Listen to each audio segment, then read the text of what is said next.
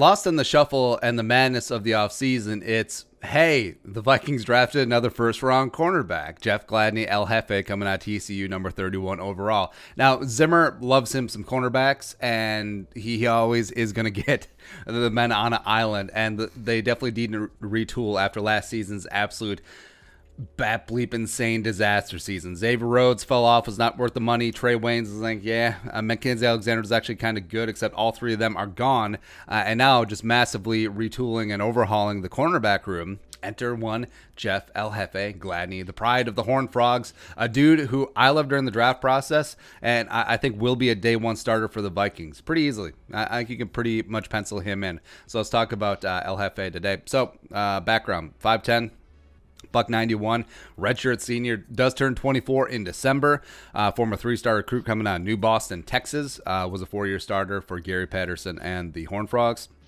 2018, a redshirt junior year, was the breakout, a 90.6 PFF grade, a 45 passer rating when thrown at, which is good. It's pretty good. 2 picks, 12 passes broken up. Probably could have declared last year. Given last draft year's cornerback room, I actually think he could have declared, probably would have been a first-round pick, but decided to come back for 2019, ran it back. Solid again. First team All Big 12. Combine. So one of the big things about Gladney is that his recovery speed. I think that's one of the most underrated parts of his game, is that whenever he gives a cornerback, wide receiver some room, he just tracks it down. He hits another gear. It's actually really impressive. But, you know, the 4.48, I don't think that necessarily shows his real speed that shows up on tape. He did run a 4.38 40 on campus before, but either way, it doesn't really matter. Checks all the boxes. It's fine. Agility-wise, could do a little bit better, but it is what it is. But what I love about him and Cameron Dantzler, the third-round pick out of Mississippi State, is that both of them are press man cornerback specialists. I mean, they just love getting belt buckle to belt buckle against the other team's wide receiver 1 or 2, and just, hey, I'm going to follow you around all day, whether you're at the X, whether you're at the Z, whether you're in the slot, and it's going to be a very, very bad day for you. And that's why I absolutely love and adore about Gladney. I think he's just a cocksure alpha dog. He's going to impress the coaching staff right away. And Zimmer, with cornerbacks, he does tend to be a little bit hesitant with rookies.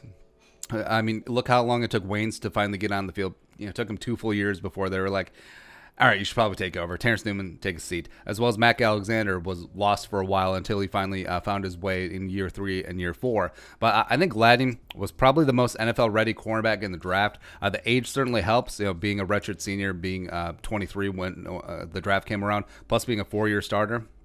Certainly is going to help. He just does have a lot of NFL-ready refinement and technique, and I actually think that he's one of the easier set-it-and-forget-it cornerbacks in this draft. And yes, the cornerback room is undefined at the moment. I mean, yeah, you do have Hughes coming off an injury. Hopefully that neck's going to be good to go. He is another year removed from the ACL. That can only benefit him, plus Holton Hill. He's there. And also, he's unsuspendable now, except for PED, so that's... Got it. Yeah. So those two are the incumbents, but I don't think the roles are necessarily etched in stone. So I could easily see Gladney supplanting one of them. Yeah, I think with a strong training camp and preseason, Gladney, or hell, even Dantzler too, could absorb the lion's share of snaps to start the season. I mean, it wouldn't shock me at all if your top 3 cornerbacks at the end of the season in terms of snap counts are Gladney, Dantzler, we'll throw in Mike Hughes. Sure, why not?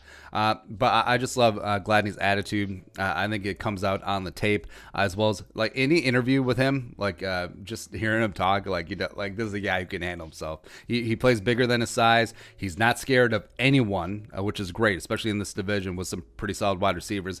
Also, like we said, that insane recovery speed where he almost. It almost seems like he baits quarterbacks. Like he sort of like lays off. He's like, "You gonna throw? You gonna throw? Oh, you are throwing." Woo, I'm in. And he either breaks it up the pass or comes down with a pick. So that's something you can only do if you're supremely confident in yourself and you can back it up. Like, we're talking about actual confidence, not Fred Smoot fake confidence. Yeah, but Jeff Gladney, he's got the attitude, he's got the game. I'm just really fired up to see what he's going to do on the field for the Vikings. And I do think that he starts from day one. But your thoughts? El Jefe, coming in as a rookie. Let us know in the comment section below. Subscribe for daily Vikings takes. More support the work, pull some of the Venmo. But until next time, Skull, production value.